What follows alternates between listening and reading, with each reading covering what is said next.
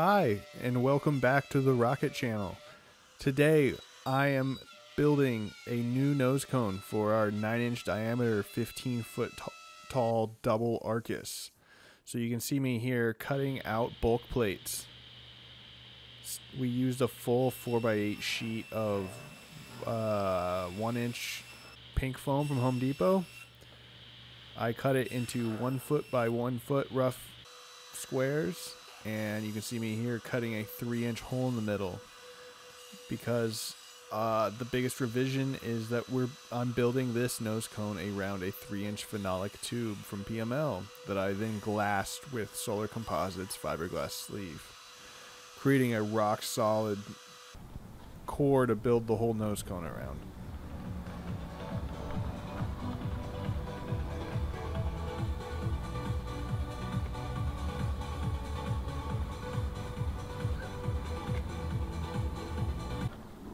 Yeah, this is Macho Matt, and we're here to make a rocket cone. Make a tip on the rocket. The one and only E-Golf, and it's, yeah, the Super didn't want to start, so. What do you mean? Well, it's the battery. Oh, Jesus. Yeah, exactly.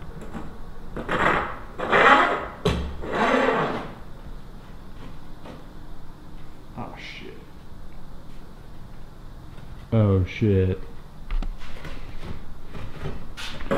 So, we're having to extend the jig a bit because we had to put the coupler on the jig.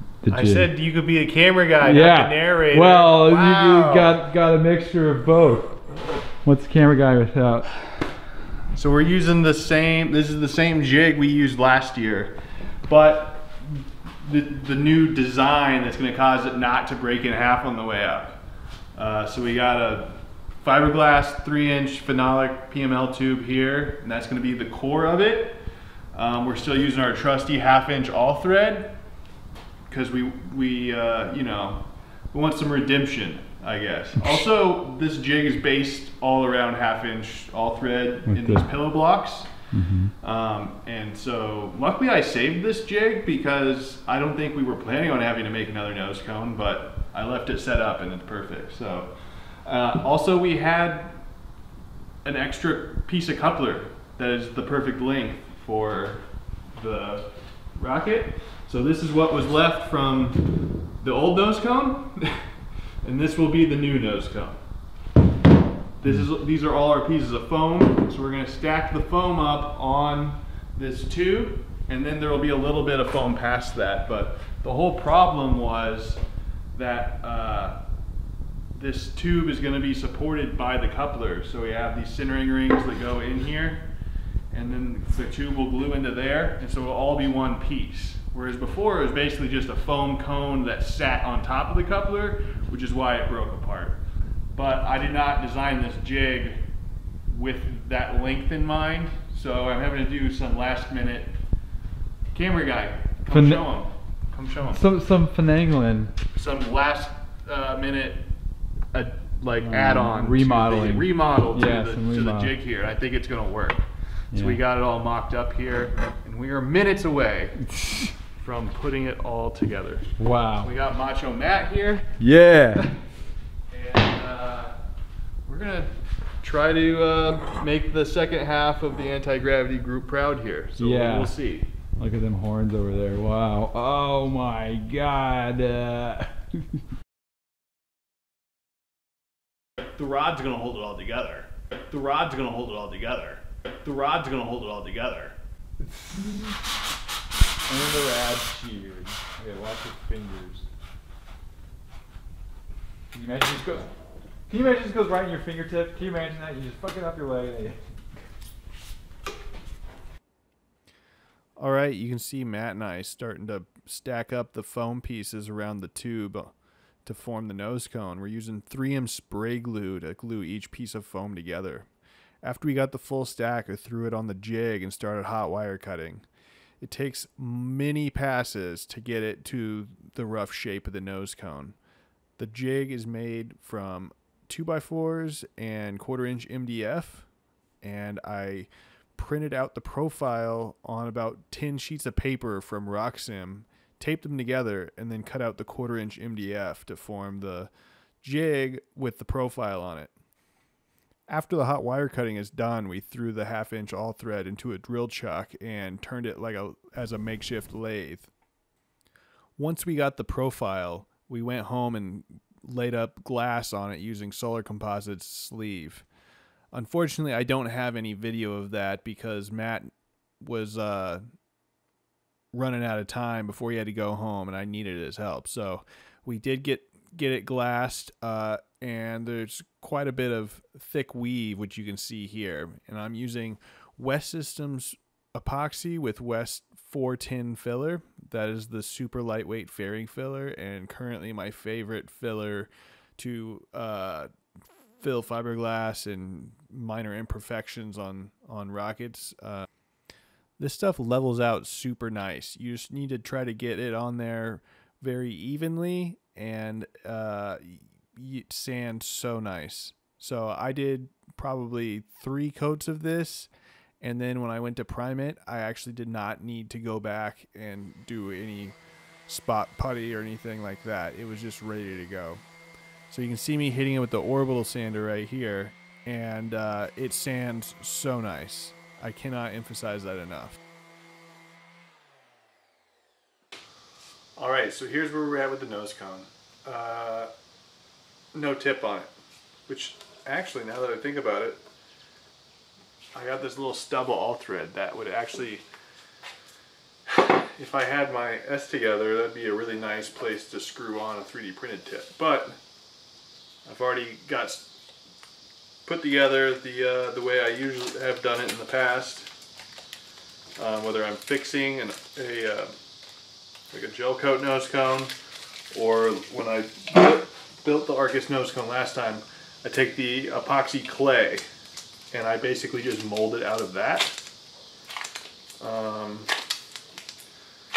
I usually have more all thread sticking up than this, but it is what it is. If it comes off, it's easy enough to replace. So I'm just gonna knead that together. The Nosecone turned out super nice. This one definitely feels better than the one we built last year that got destroyed. Which it should, I guess that's the whole point, but it's not squishy at all, even though we did the same amount of glass. So I don't know if we sanded into the weave too much last year, or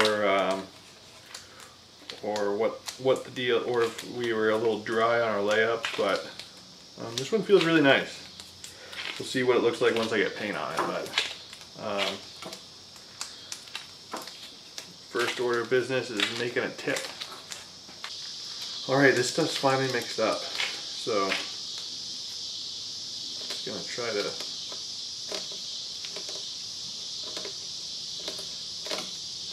make sure there's no voids.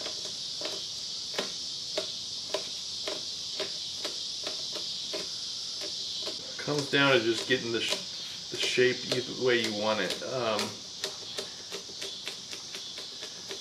Ideally, it would be a little bit bigger than it needs to be, and then you sand it down. I mean, obviously, we're not going to leave it like that. This is just giving something to work with, basically. Here you can see me starting the long, slow process of sanding the tip with the orbital sander.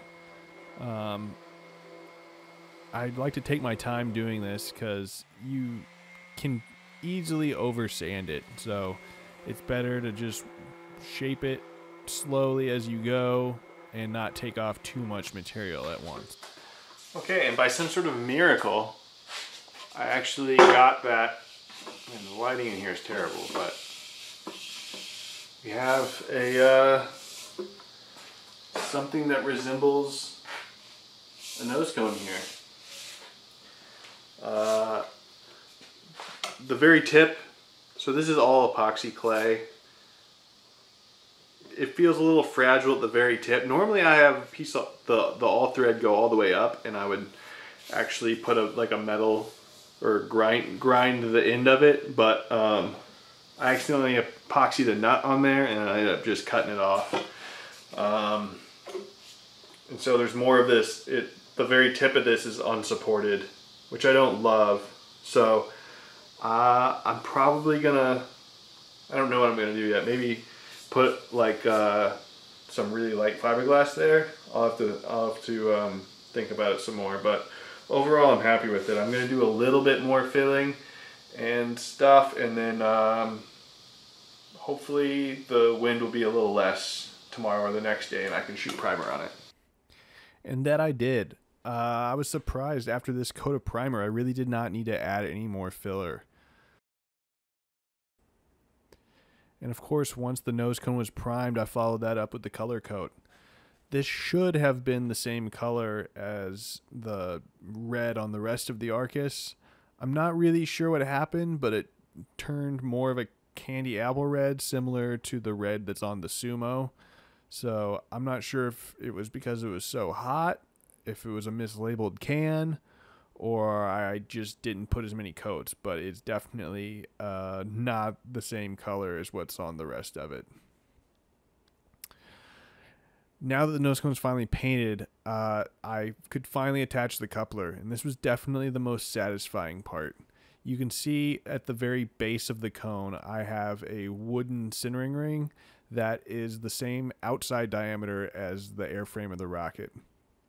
This creates a really flat, solid point for the tube to butt into the nose cone.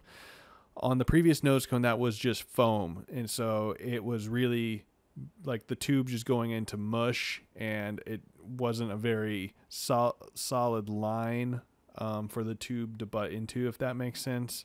So this is definitely the most satisfying part. So you can see me applying an ugly fillet and some epoxy on that centering ring. You can see me putting another ring on top of that. The purpose of this ring is to hold the coupler. So you'll see in a second, the coupler actually glues onto this centering ring. You can see me putting a fillet onto that centering ring here. And once that is done, I put a line of epoxy on the inside of the coupler.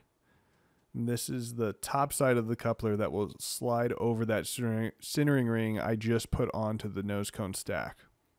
You can see I have the rear centering ring already epoxied into the aft side of the coupler. That is there and will epoxy onto the 3-inch tube. So you can see me putting epoxy onto the 3-inch tube. And once I slide the whole stack over it, that'll give a nice bond onto the tube there. And this allows it all to be aligned and done in one shot. I was on a time crunch. This is a few days before, or maybe the day before I left for Airfest. So this was the last shot. And that, what you just saw, is the most satisfying part of this whole thing. It worked so well, and all the parts fit so nice. I was super happy about that, and it took a lot of restraint to wait until the very end to put that whole stack together. This cone is definitely way solid, and I have no doubt that it will make it through many flights. Our flight at Airfest was successful. Go check out the Airfest video on Braden's channel. That is Rocket Vlogs. Here you can see me holding the nose cone. Look how beautiful that is. I'm awkwardly trying to get a nice shot for the thumbnail. And that about wraps it up. So I'm going to try to post more videos. Please subscribe, and we'll catch you next time.